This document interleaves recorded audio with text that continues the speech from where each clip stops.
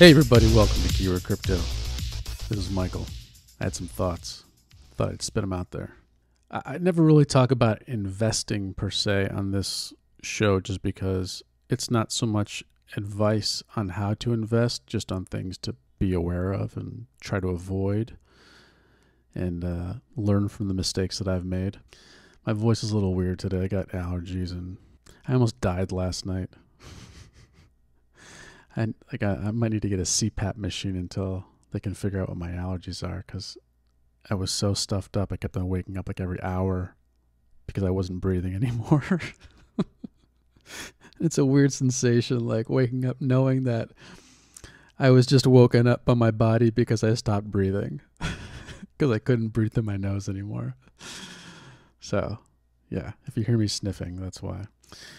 So things that I've learned about trading crypto, buying crypto, investing in crypto. Everyone's always like, well, not everyone, no one anymore who understands crypto is saying this, but they used to say, always check whatever you want to buy against Bitcoin. Is it going up? Is it going down? Whatever. But now you really got to check everything against ETH, because if you look at the long-term chart, ETH is trending upward over time, over the last 5 years, higher lows. You always want to check the lows. You don't want to check the highs, because everything's going to pump and dump and pump and dump. If the low keeps going up, then that means that's something you want to be in versus Bitcoin. So I now chart everything against ETH. It just makes it easier, because when I've looked at a lot of these ICOs and a lot of these, coins that are in the upper thousands or upper hundreds, just really, really low down on the market cap, I noticed one thing. They would pump against Bitcoin, and then they would dump, and they would just flatline. Just literally just a straight flat line for like a year or two or 6 months or whatever.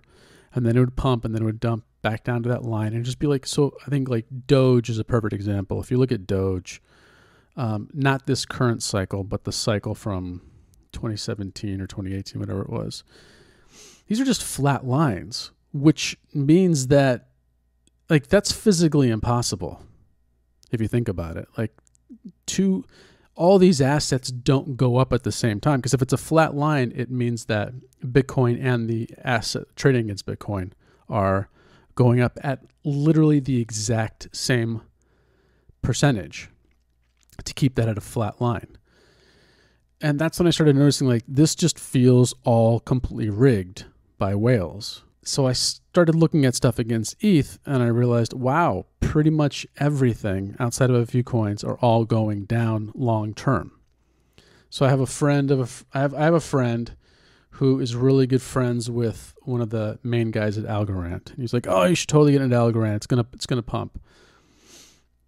And I look at the long-term chart, look at the daily and the weekly against ETH, and it's just a slow trend down. It has these big pumps, but it's lower lows over time. And that's pretty much the way with everything, except for like Solana and Luna, which, are relatively still new, like about a year old and maybe a year and a half old. They're trending up. So those are two things that I keep my eye on.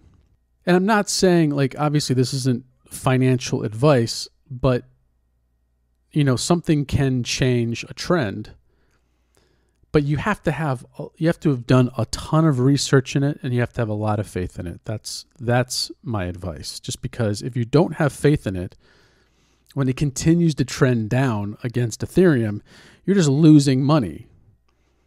It's like unrealized gains. It's like having something pump to $1,000 from $1 and then not selling it when it's at $1,000 and waiting for it to fall back all the way back down to like $5 and then finally sell it. So great, you bought it at $1 and you sold it at $5, but you could have sold it at $1,000. That's kind of what I mean. So like if I buy X coin and it pumps up 10%, but Ethereum pumped up 30%, well, I just lost a bunch of gains. So, it goes back to the whole thing of like, if you don't know anything about that cryptocurrency, if you don't think it's gonna stick around long term against something like Ethereum, then why are you in it? If you're in it for a quick gain, and you're day trading, more power to you. But you got to look at long-term trends. And if you're just praying that you can hit that jackpot of that one little pump against Ethereum and then sell it in time where you actually make profit in Ethereum, cool, good for you. But I don't recommend that. And if you're a U.S. citizen, I absolutely don't recommend that, because you have to pay taxes every single time you trade. And so why create more taxable events for yourself?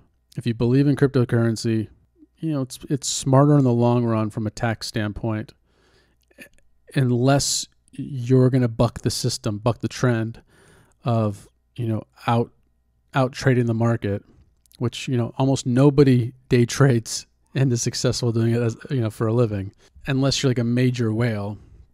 So just keep that in mind. Like there's, if you have something you're super, super pumped on, yeah, go for it.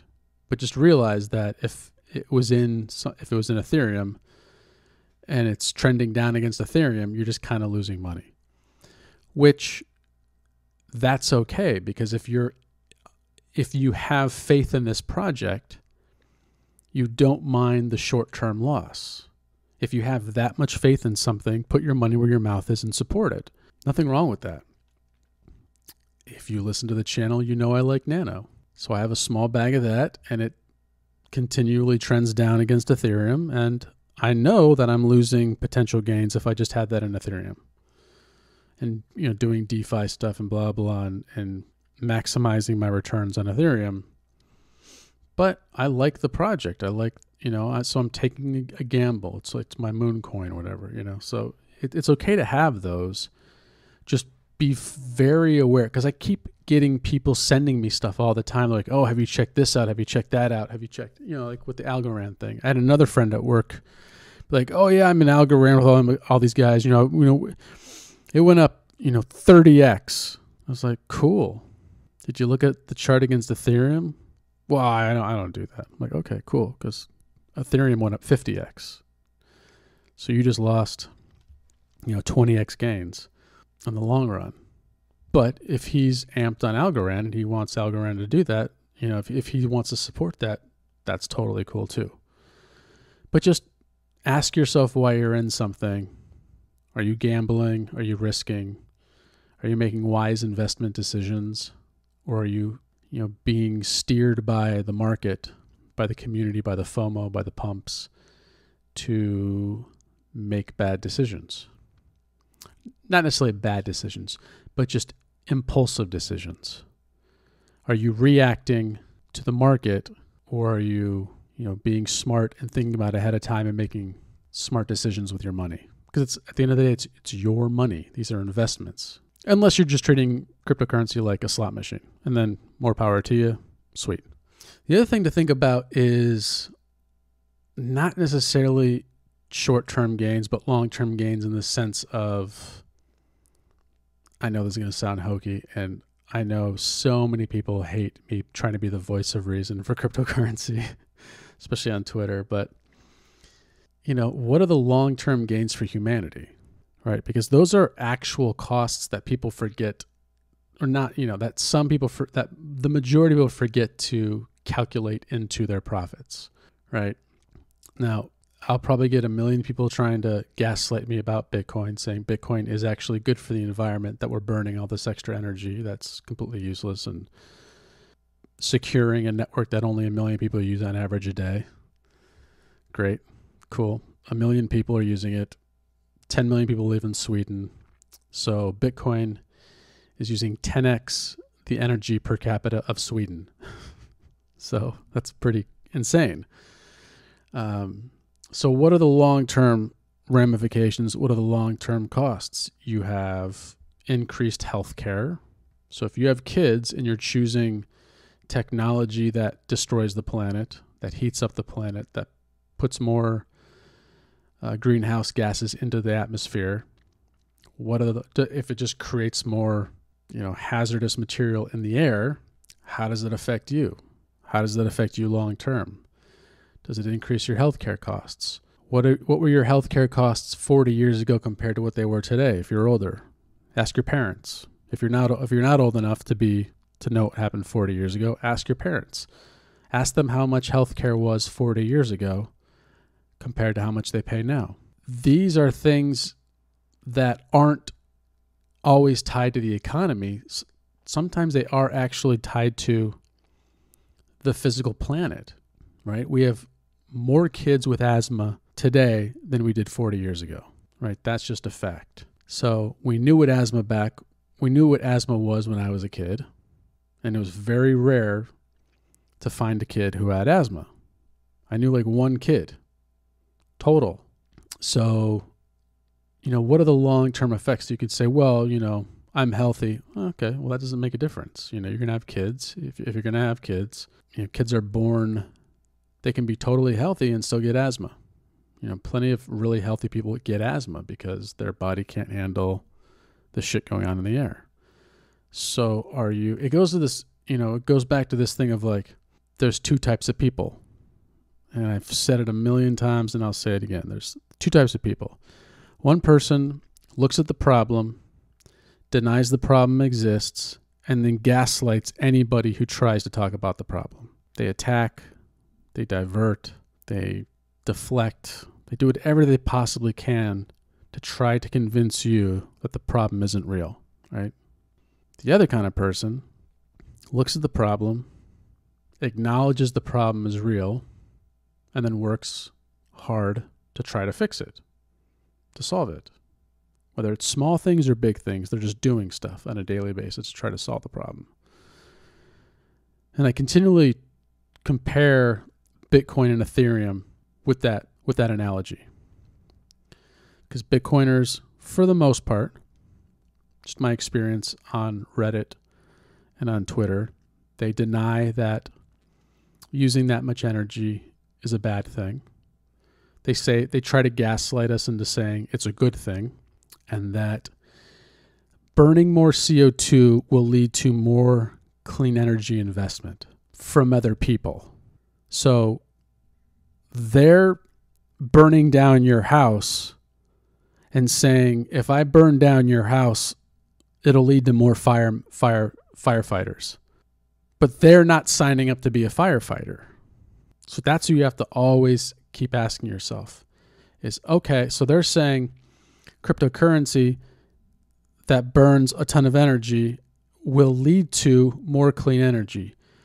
Are you investing in that clean energy? Are you the one creating that clean energy? No? Okay, so you're just hoping somebody else will do it for you because you don't want to stop your bad behavior. That's very telling. Whereas Ethereum people, and I don't know if it's necessarily because of proof of work and greenhouse gases and global warming and all that stuff, or if it was just because of CryptoKitties in 2017 completely shutting down the network. One NFT project completely shut down the entire network, made it unusable. Not shut it down, just made it unusable, ground it to a halt. I don't know if it was that or if it was that in combination with the dangers of proof of work and seeing what it's been doing to the planet and what it can do to the planet. But whatever it is, in 2017, 2018, they started talking about, okay, we got to move to proof of stake because it's not scalable. It's not going to work. So they actively are changing the fundamental infrastructure of Ethereum.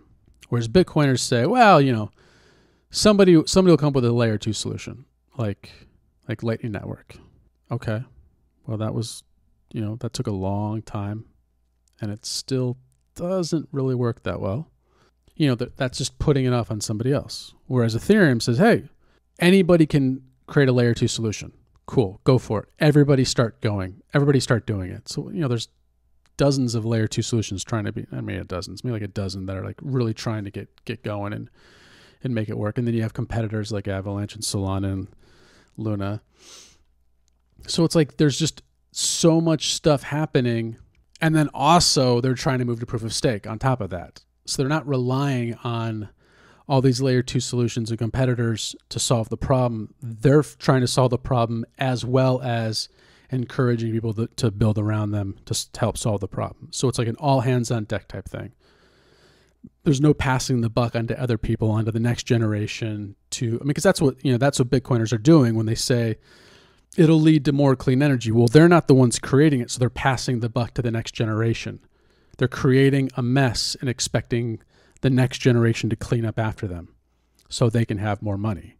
We've had 50 years of that in American politics with conservatives, with trickle-down theory, with the defunding of public schools, with the defunding of the government in general.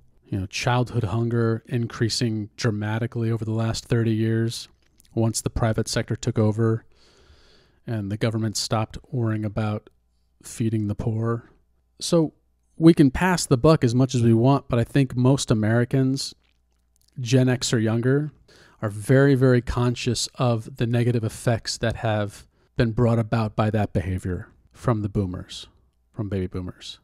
Gen Z more than anybody, like millennials more than anybody, just because they came out of college during they came out of high school during the Great Recession, and then just they've been hit left and right.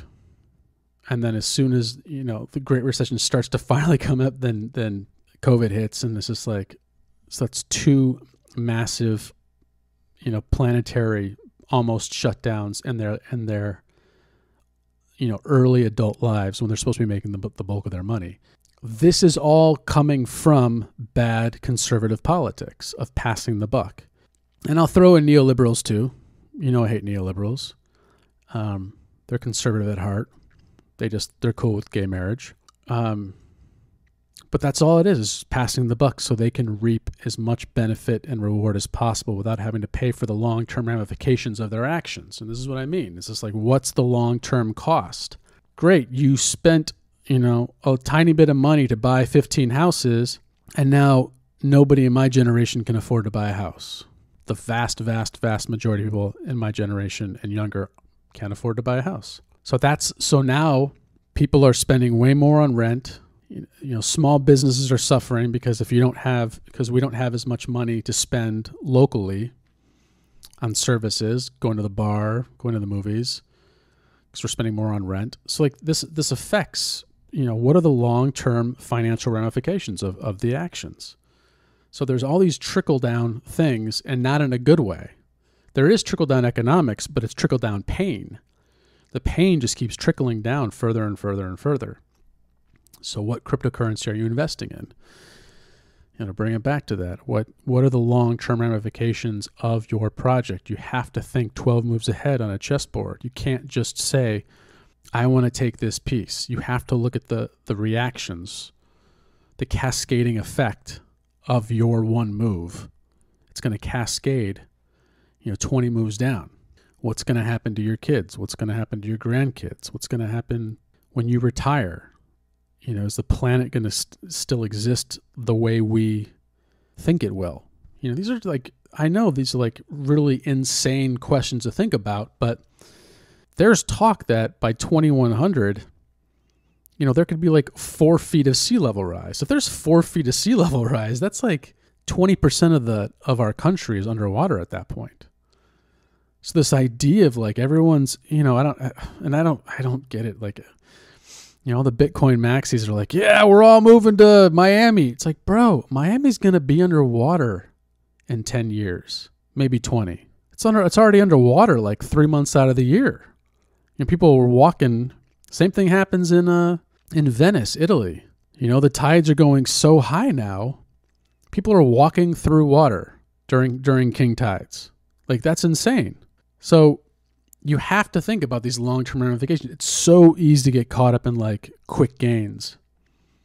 But if you're not thinking about your future, and that doesn't mean don't have fun now. It just means keep in mind, okay, if you're making a financial decision, think about it long-term. How is this going to affect me long-term? Is it okay to invest in a coal? Should I buy coal stock because I know they're going to be using a bunch of coal this winter? because there's a natural gas shortage, so I can make immediate profit off of coal. But is that ethical? Is that harmful for you long term? Is it worth taking that investment out of clean energy and helping that grow faster just so you can make one quick profit off this winter? Like, are you actually helping yourself long term by doing that, or are you hurting yourself long term by doing that? I don't know the answer. I can't see into a crystal ball. All I know is the information we currently have, right? And things are not going well. So, you can continue to put your head in the sand, or you can put your head in the sand and gaslight people and say it's not a problem and you're just being dramatic and hyperbolic. Or you can acknowledge that this stuff is actually happening and you can work to help rectify it with your investments. And the only reason I invest in Ethereum is because they are that second person. If Ethereum wasn't planning on moving to proof of stake, I would not be invested in Ethereum. I just wouldn't. I don't want to support projects that aren't thinking long term. So you also have to support change, though. Like, this is my thing, is the vast majority of Bitcoiners that I come into contact with do not support change in Bitcoin. They don't accept bigger blocks. They don't accept moving to proof of stake. They don't accept anything. They do not want to fuck with their moneymaker. They invested early and they're locked in there, and that's it. Like, that's their sugar daddy, and they don't want to mess with that. And they're afraid and they're scared, because they're seeing the world changing around them, and they're seeing that Bitcoin is not keeping up with that change. And so they just start gaslighting and attacking other projects. That's what they do. I mean, that's what fucking Peter does. He just calls everything a shitcoin. Shitcoin shill, shitcoin, shitcoin, shitcoin. Because he's fucking scared. He realizes that he has no data on his side. He can't actually argue a point and say why Bitcoin is better than any other cryptocurrency out there. Outside of it's the number one market cap. There's nothing that doesn't have anything else. It doesn't have speed. It doesn't have decentralization.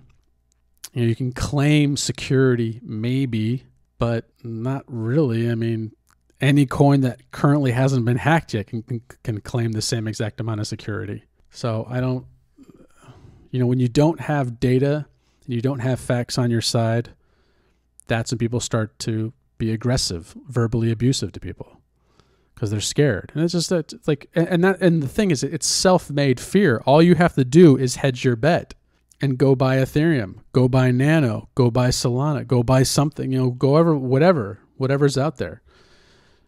Just do some research. So I say that because, I don't want to poke the bear. I don't want to bite the hand that feeds me, because I have a lot of Nano listeners. But my fear of Nano is that a lot of people want to figure out how to make it work with smart contracts, how to make it work with Ethereum, how to make it work with Terra Luna, with Solana, with Avalanche, because they want to participate in the DeFi system, because that's where the vast majority of money is going to go into, borrowing and lending. Because there's a great episode on The Indicator, which is a Planet Money podcast, and it talks about when Andrew Jackson got rid of all the debt in the country.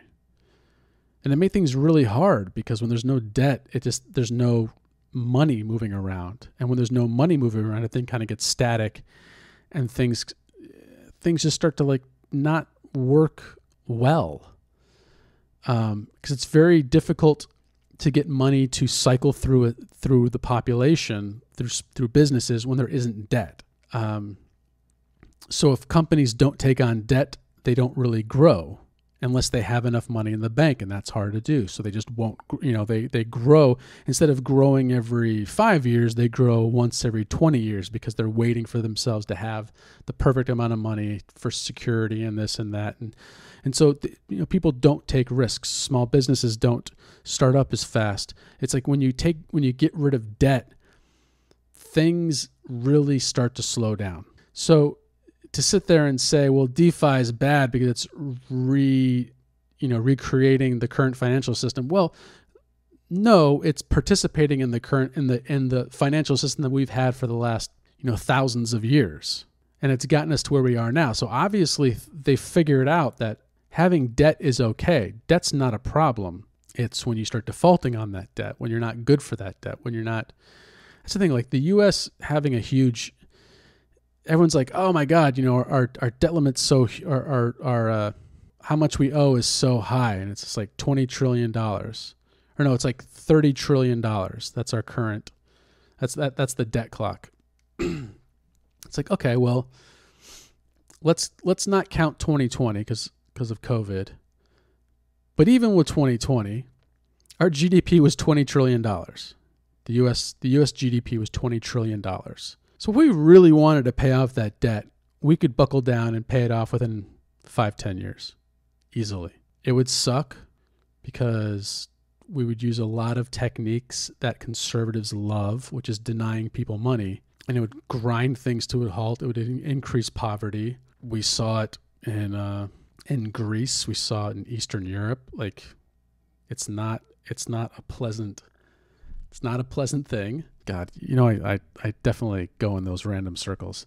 So people in Nano want to participate in DeFi, right? They want to figure out how to wrap Nano and let it participate on the bigger chains that are doing a lot of DeFi. And you have a small vocal community of OGs who are like, no, that's not what Nano is. Nano doesn't do smart contracts. Nano doesn't do this. Nano doesn't do that. Nano, no. And honestly, man, when people talk like that, they're talking like Bitcoiners. And my fear is that's the death knell of a project. When you stop allowing innovative, evolutionary growth of a project, you start denying the project of the innovative, evolutionary thinkers. And they go off and find a different project, which is exactly what happened with Bitcoiners and Ethereum. All these people, everybody who is in Ethereum, they all started off in Bitcoin. I mean, not all, but you know what I mean? Like the people who were around when Ethereum started, that's how Ethereum started, because all these people wanted to do that on Bitcoin. And Bitcoiners were like, nope, that's not what Bitcoin is. Bitcoin is peer-to-peer transactional money. And then when that didn't work, they changed it to a store of value. And now that that's not working, they're, freaking the fuck out because Ethereum right now is a better store of value because the Ethereum chart against Bitcoin is going up and Bitcoin is going down against Ethereum. So how can you be a store of value if you can't, if you're not a better store of value than the next coin below you? So my fear with the Nano community is if you continue to say no, people are going to get frustrated and move off and find people who say yes. Because yes, people make things happen. No people stop things from happening. So if you don't encourage innovation in your community, then the community is not going to innovate. And you can't just rely on the Nano Foundation or a handful of devs because that's not how it works. Like, you need new blood, you need new ideas, you need new energy. It's very easy to hit plateaus when you're working with the same people saying the same words, thinking the same thoughts over and over and over, year after year after year. It's mandatory, if you want to be a successful business, to keep bringing in new blood and new ideas and throw stuff against the wall and see what sticks. It drives me crazy because the idea that something is quote unquote impossible is just fucking moronic. Because nothing is impossible, as we've seen throughout the history of humanity with technology. Nothing is impossible. It may be impossible the way you envision it. Can I fly? No. I do not have the ability to fly. I cannot flap my arms and go up into the air. I can't levitate. I can't run really fast and just take off into the air. I cannot fly, but I can get in a plane. And I can fly. Am I flying? Well, I'm going through the air, but I'm going through the air assisted. I'm still achieving the same exact the same exact thing as flying. I just found a workaround. I found a cheat. Who cares? Go into space. I can't go to space. I can't breathe oxygen. Oh, spacesuit. Cool. found a workaround. Am I technically surviving in space? No, because I can't survive anywhere without oxygen. So once that oxygen runs out, I die. But like, these are the workarounds. These are things that make it possible to achieve the objective that people dream about. So when you tell me there's no decentralized way to wrap Nano so it can interact with Ethereum, or so it can run as a wrapped, ERC20 token on Ethereum or Solana or whatever, I'm baffled by that, because science has told us otherwise over and over and over and over again throughout history. So I beg the Nano community, I'm begging on bended knees, please, please, please stop saying no to people. Just say we don't currently have the ability to do it. That's totally fine. There's nothing wrong with saying we don't currently have the ability to do that. If you can figure out a way, we would love to see it. But we haven't been able to figure it out yet. There's no shame in that. There's no shame in saying, I don't know how to do it. What there is shame in is trying to gaslight somebody else and saying, you will never figure it out because I can't figure it out, right? Because that's all you're doing, is you're just projecting your own insecurities onto them. There's no shame in not being able to figure something out. If you really want something to be successful, though, you have to put down your ego and ask for help and let other people try and realize that they may figure out where you failed. But if you really care about the project that much, you will absolutely be happy that somebody else succeeded where you failed. So please, people in the Nano community, stop discouraging people from thinking outside the box. Okay, let's get back to investment advice, or non-investment advice. I heard a great line. NFTs are a way to separate you from your Ethereum. Now, this is a cribbed quote, because it used to be ICOs are a way to separate you from your Bitcoin. Altcoins are a way to separate you from your Bitcoin. But now that Ethereum is consistently going up against Bitcoin over the long term, you got to shift that to Ethereum. And ICOs really aren't a thing anymore. We're still getting new projects, but they're not coming out the way at the rate they were back in 2017, 2018. The new thing is NFTs. And if you were around in 2017, it took me a little too long to figure it out, and I'm slightly embarrassed. But NFTs are just the new ICO. With the only difference is that I actually own the artwork. Well, great. If it's an artwork that's worth zero and I don't really like it and I only bought into it because I thought it was going to pump up to, 100th floor, and now it's zero, then fuck. I've got something I don't like that's worth nothing, that separated me from my Ethereum. And I definitely learned the hard way. I spent way more Ethereum than I should have. And the worst part is it was gains from certain projects. I made one good investment and then lost it all, rolling it into a different investment, and now it's worth zero. The only upshot is that maybe, like other ICOs, they'll have cycles and it'll pump. But that's a really unethical way of thinking.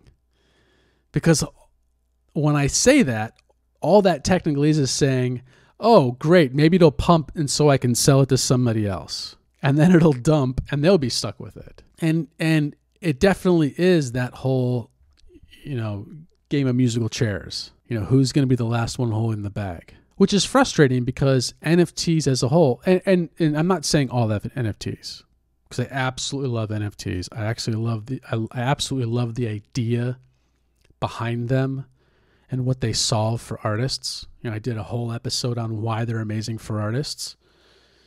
But you have a bunch of people coming in and treating them like ICOs and creating shitty art just to pump it up, and then kind of pushing out actual artists making actual art. That's my frustration. The good thing is, once people catch on to these scams, I think people are going to stop investing in them and start looking for actual artists to support, and the prices will go down to something nominally normal and affordable. Because yeah, spending $5,000 on a frog is pretty fucking stupid, and unless it goes to 100,000, and then it's fucking genius, right? I watched this great video about things that you can't really buy. So like certain types of Rolexes, certain cars, like Ford has their, I forget the name of it, like their supercar, and you can't really buy it. They only make like 500 at a time, and you have to get on a waiting list, and they have to like invite you to spend your $500,000 to buy the car. That's kind of what some of these NFTs are. It's just a way for people to showcase their wealth. That's all it is. So if you want to get caught up in that, cool, if you have the ability to do it and not, get screwed. But if you're not a millionaire, it might not be the best game to play. Maybe support an artist here or there, but for the most part, NFTs right now are a way to separate you from your ETH. And it pains me to say that. And insert whatever chain you're on, Luna, Solana, whatever. But it's just a way to separate you from your ETH. And especially when they're not actually artists, when they paid somebody to create the art and then they did a 10,000 drop, and then, it's just ICO people creating stupid ICOs and pumping it up and saying this one's, oh, we're going to have a DAO. Oh, we're going to have this. We're going to have that. We're going to have staking. We're going to just like, it's all garbage. Once they went to DAOs, I started to realize, oh shit, this is all fucking cyclical scams. And then they started doing staking, and it was like, oh my God, how did I not see it earlier? It's, but I got caught up in the hype. I got caught up with punks with 100 ETH floor. It's just like, and Bored Ape Yacht Club going haywire. Because somebody said something and it pained me to hear it. A year ago, the punk floor was under 1 ETH. And I just want to smash my head against a wall over and over again thinking about that. A year ago, punks were under a 1 ETH floor. It's like spend 5 ETH and you would have over 500 ETH right now. That's just really frustrating to think about. But, if I bought Solana at $3, cool. I'd be a fucking millionaire right now. I did not buy Solana at $3. So, and I sold Solana way too soon. I don't know why I sold.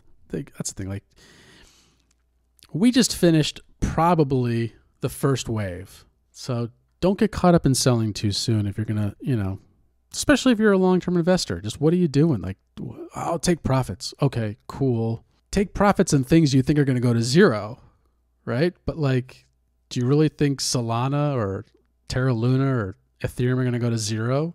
Avalanche, maybe. No, I'm just kidding. Just be careful. Just be careful with your shit. Don't get caught up in the hype of NFTs. I've really had to kind of slowly start muting people in my Twitter feed because it's like there's just so many shill NFTs out there. See, I almost said ICOs because it's literally the same exact thing. There's 10 NFT drops every single day. And they're creating crazy gas, and it's fucking it up for everybody. So if you don't like gas being so high, stop aping into every single NFT project because you're the one helping create this insane gas fees. All right, stop buying shitty projects, and if everybody does that, then the gas is going to plummet. It's just like real life. If you don't want gas to cost so much, stop driving 100 miles a day. If everybody drives less, gas will start to slowly go down. Okay, that's all the happy fun time with Michael that I'm going to let you have because I don't want to make you all fucking depressed and go kill yourselves. So, because I care about you all. I want to thank you all for being so supportive. Reach out to me because I honestly have no fucking clue who listens to this shit. I have no idea why you guys listen to it, who listens to it, I what you want to hear. I mean, just want to hear more ramblings of some fucking poor guy who is too ethical for his own good and makes really bad decisions with his money and then talks about it and tells you all about it. Do you want more interviews? Do you want, I have no fucking clue. Here's the thing about The people who listen to this show are pretty smart. And I'm not saying that to blow smoke up your ass, but seriously, because this isn't a shill podcast. It's never been a shill podcast. It's not number go up. It's not directing you to the next quick 100x. It's none of that. This is like thoughtful, critical thinking. And people who are just out trying to make want to gamble at Vegas don't want to listen to Mother Teresa while they're at the casino, Somebody telling them like, this is how you get into heaven. You're like, fuck you. I'm trying to fucking win $100,000 on crap so I can go get hookers and blow. You're like, that's, it's like, cool, great. That's not the target demographic. The people who do want to hear this are people who want to think critically about cryptocurrency for the long term. So, but those kind of people tend to focus on their lives more, right? They're not on Twitter all day long or Reddit all day long. Unless they have a vested interest in helping something succeed specifically, they're not reaching out to their podcast host that they listen to. I have people who I like this show. I remember when I was on Aviv's show, he DM'd me, he said, hey, we hit over 1,000 listens, and that was like within 3 days. I was like, okay. I think I've gotten over 1,000 listens like twice. So the people who listen to this show do it over time. It's not like, oh, new episode, I'm going to spend the next 2 hours listening to it or whatever. It's just like, I'll get to it when I get to it. I have a life. My life is more important than the podcast. And that's great. Those are the kind of people I want listening to this. But it also does kind of make it hard because I don't hear from anybody outside of a few people on Twitter. And if you're not on Twitter, it makes it hard. So email me, reach out to me. Everything's in the show notes. If you want to donate, that helps because I got to pay Zencaster costs and I have a website. My costs are probably $200 a year. So if you guys can donate $200 a year, not individually, but total, that would be really helpful.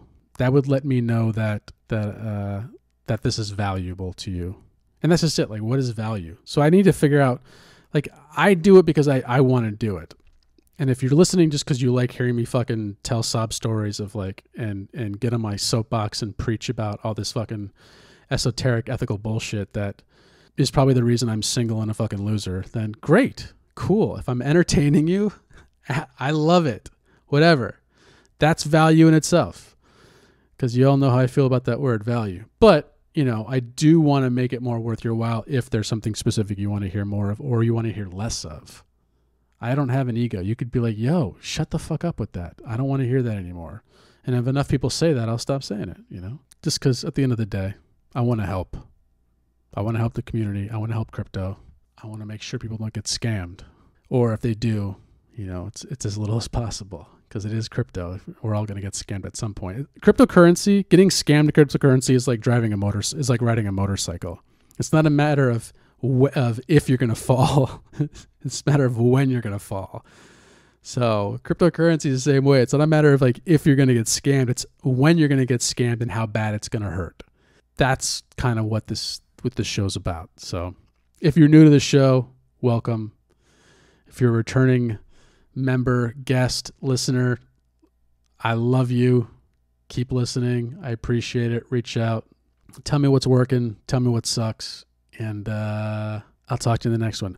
Oh, I'm going to interview Sharon again, I think in a couple days. And we're going to talk about the major hiccups that happened in the last tax season, because that's when things really started to IRS really started going after people. So major hiccups that people did wrong last tax season and how to avoid that this time. Just because I thought it'd be interesting to go back and hear about that kind of stuff, so we can be better before we talk to an accountant. Because we want to make sure we get all this stuff, all our ducks in a row before we go to the accountant. Because that'll save us money in the long run. And that's important. So that's it. Thank you for your support and stay safe.